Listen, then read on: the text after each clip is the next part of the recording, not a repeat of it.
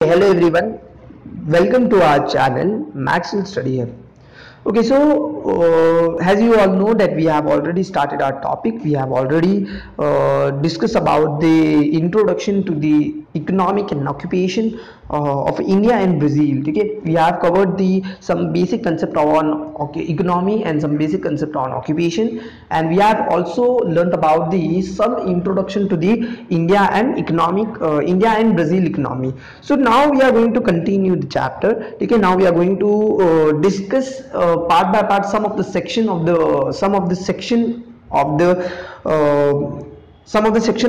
occupations. Okay, like primary occupation, secondary occupation and tertiary occupation. So we are going to discuss about the occupational work of India and occupational work of Brazil. ठीक है, जहां हम compare करेंगे दोनों को. Now हम सबसे पहले जो चीजें स्टार्ट कर रहे हैं वो है एग्रीकल्चरल वाला पार्ट, एग्रीकल्चरल इन ब्राजील. ठीक है, सो एग्रीकल्चरल के बारे में बात करते हैं. देखो, जैसे हमारे जॉर्ज वॉशिंगटन जी ने सबसे अच्छा एक्सप्लेनेशन दिया है ऑन एग्रीकल्चरल. उन्होंने बताया है कि व्हाट एग्रीकल्चरल एक्चुअली इज. तो उन्होंने एक प्रोवर्ब्स की वे एक स्टेटमेंट यहां पर मैंने मेंशन किया है जो कि मुझे सबसे काफी अच्छा लगा. उन्होंने जो ये चीजें बताई, ठीक है, ये आपकी बुक में नहीं मिलेगा. ठीक है, अब एग्रीकल्चरल क्या है, देखो उनके पॉइंट ऑफ व्यू से उन्होंने क्या बताया कि व्हाट एग्रीकल्चरल एक्चुअली इज. ठीक है, सो काफी अच्छा लगा मुझे उनका ये स्टेटमेंट. मैं आपको एक्सप्लेन करता हूं, रीड आउट करता हूं. Agricultural is one of the most helpful, most useful and Nobel employment of a man. ठीक है, किसी भी पर्सन के लिए. ठीक है, एग्रीकल्चरल मोस्ट हेल्पफुल हो सकता है. ठीक है, वो मोस्ट यूजफुल हो सकता है, और ये एक ऐसा एम्प्लॉयमेंट है जो नोबल, यानी कि एक ऐसा ऑक्यूपेशन है जो कि हम बोल सकते हैं कि एक for a man, for a person, for an individual person, ये एक नोबल एम्प्लॉयमेंट हो सकता है. ठीक है, अब देखते हैं कि क्या मोस्ट हेल्पफुल. अब यहां पर वॉशिंगटन जी ने मोस्ट हेल्पफुल बताया है एग्रीकल्चर को, बिकॉज सिंस आपको पता है कि agriculture is the only sector जहां पर बहुत ही ज्यादा हार्ड वर्क लगता है. ठीक है, अगर जैसे मैं बोल सकता हूं, आप खुद ही समझ सकते हो कि एग्रीकल्चर अगर है, ठीक है, तो उससे कोई भी क्रॉप्स को कल्टीवेट करने के लिए क्या होता है, हार्ड वर्क लगता है. ठीक है, बहुत ही ज्यादा मेहनत लगती है. जैसे एग्रीकल्चरल के एक सर्टन प्रोसीजर्स होते हैं, एक सर्टन स्टेप्स होता है. जैसे आप एग्रीकल्चर करना है तो सबसे पहले प्लगिंग करना होगा, देन सोइंग करना होगा, हार्वेस्टिंग करना होगा. ठीक है, हार्वेस्टिंग से भी पहले आपको केयर करना होगा, वाटरिंग करना होगा, गार्डनिंग करना होगा. So there are many stages. सो ये स्टेजेस में इतना ज्यादा मेहनत है कि एक पर्टिकुलर पर्सन का इसमें हेल्थ जो है, वो हेल्थ में इसमें पॉजिटिव इफेक्ट दिख सकता है. बॉडी जो है, वो बॉडी इतना ज्यादा हार्ड वर्क करने के बाद क्या हो जाएगा, वो स्ट्रॉन्गर बनता जाएगा. सो इसलिए यहां पर बोला है कि एग्रीकल्चर एक ऐसी चीज है ना जो मोस्ट हेल्पफुल है.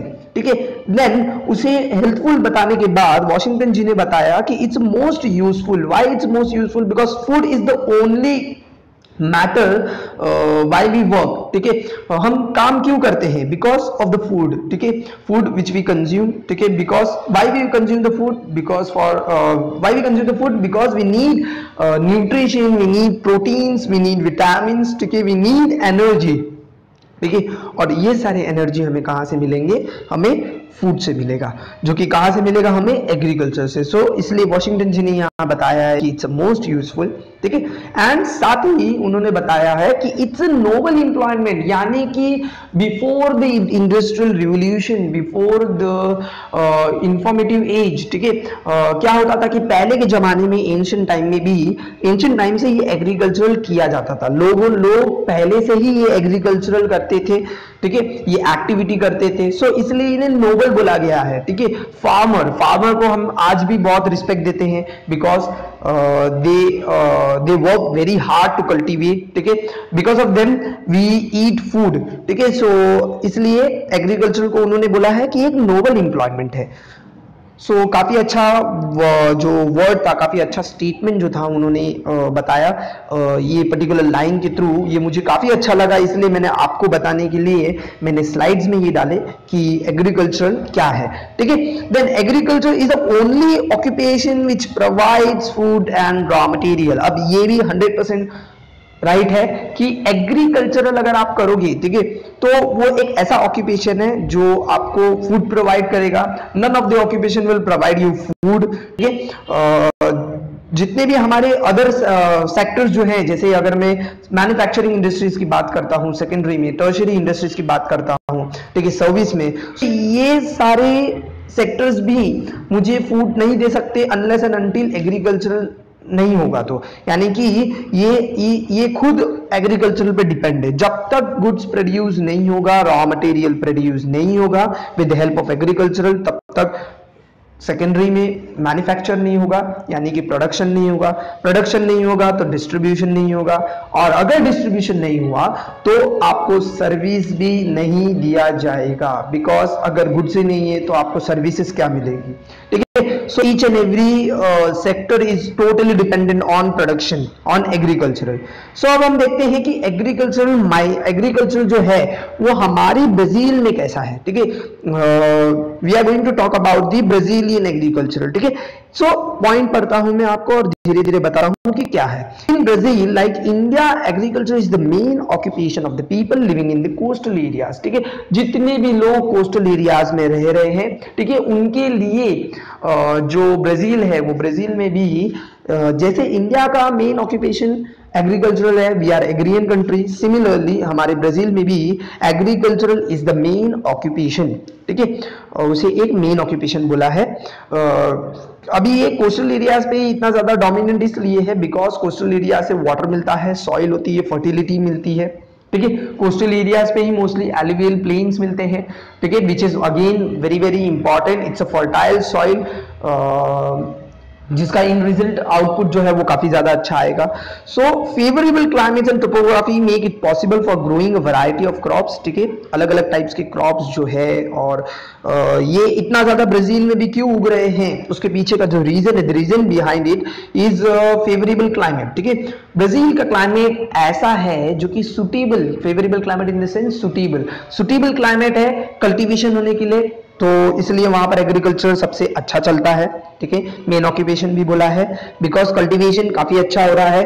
कोई भी एग्रीकल्चरल एक्टिविटी के लिए देखो, agriculture for cultivating any crop, ठीक है, there are certain factors which are very very important, ठीक है। और वो फैक्टर में क्या आता है, सॉइल अच्छा होना चाहिए, ठीक है। The next to the soil is very important climate काफी अच्छा होना चाहिए, ठीक है। तो वहां का क्लाइमेट और वहां की topography in the sense landform काफी अच्छा सुटेबल है क्रॉप्स कल्टीवेट करने के लिए। देन राइस एंड मेज are the main cereal crops, ठीक है। This to are the main cereal crops जो कि होते हैं राइस, व्हीट वगैरह, तो इनमें से राइस और मेज सबसे ज्यादा कल्टीवेट किया जाता है, ठीक है। मेज are largely cultivated in the central part of the Brazil, mostly maize are cultivated, ठीक है। Commercial crop like coffee, rubber, soybean and sugarcane are cultivated on large scale, ठीक है। कुछ कमर्शियल क्रॉप्स भी कल्टीवेट किए जाते हैं यहाँ पर। Commercial crop in the sense जो पैसों के लिए हाई इनकम जनरेट करता है, उसे हम बोलते हैं कमर्शियल क्रॉप, जिससे क्या होता है कि इनकम काफी अच्छा होता है। वो मोस्टली पूरे के पूरे बेचे जाते हैं कल्टीवेट होने के बाद, ठीक है। तो यहाँ पर कौन से कमर्शियल क्रॉप कल्टीवेट किए जाते हैं, कॉफी है, रबर है, सोयाबीन है, शुगरकेन है, this all are the commercial crops जो कि लार्ज स्केल पे कल्टीवेट करके बेचा जाता है। Brazil is the largest exporter of coffee and soybean in the world, ठीक है। ब्राजील जो है उसे लार्जेस्ट एक्सपोर्टर बोला है, ठीक है, जो कि कॉफी और सोयाबीन एक्सपोर्ट करता है पूरे वर्ल्ड को। सो I would like to tell you, please underline the statement, ठीक है। Brazil is the largest exporter of the coffee and the soybean in the world, last one. Then please mark the fifth one. Commercial crops like coffee, rubber, soybean and sugarcane are cultivated on a large scale, ठीक है। Mark the third one. Rice and maize are the main cereal crops, ठीक है। Mark the fourth one. Maize are largely cultivated in the central part. मैंने आप लोगों को इसलिए ये मार्क करने बोला है because this all are the topics, this all are the pointers which board might be ask you for multiple choice question for answering in one sentence, ठीक है, for correct or right. For objective types questions, these all are very very important from board point of view. ठीक है, सो इसे याद रखना है आपको कि एग्रीकल्चरल ब्राजील में सबसे ज्यादा क्या होता है और कहाँ होता है।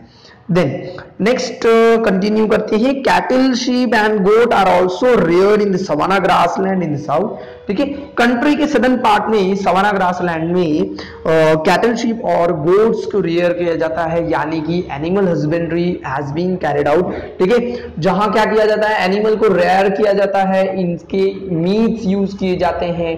ठीक है, इनसे कॉटन बनाया जाता है। ठीक है, क्लोथ्स बनाए जाते हैं, इन्हें बेचा जाता है। ठीक है, रेयर किया जाता है। Consequently the meat and the dairy products are produced on a large scale. ठीक है, और इनको रेयर करके मीट्स और डेयरी प्रोडक्ट्स को लार्ज स्केल में बेचा जाता है। ठीक है, meet and dairy products are the two foods, meat and dairy products are the two types of food, ठीक है, which are mostly demanded by all the consumers। ठीक है, mostly since they are high rich in protein, ठीक है, तो इन्हें लोगों से काफी ज्यादा इनका डिमांड है। सो अब हमने कंप्लीट किया agriculture in the Brazil. Next video में we are going to complete the mining part, जहां हम माइनिंग के बारे में देखेंगे ये ब्राजील का माइनिंग वाला माइनिंग पार्ट क्या है। ठीक है, तो कंटिन्यू करेंगे हम। तब तक आपको करना क्या है कि आपको इनके नोट्स बनाना स्टार्ट करना है। मिलेंगे हम नेक्स्ट वीडियो में। Thank you.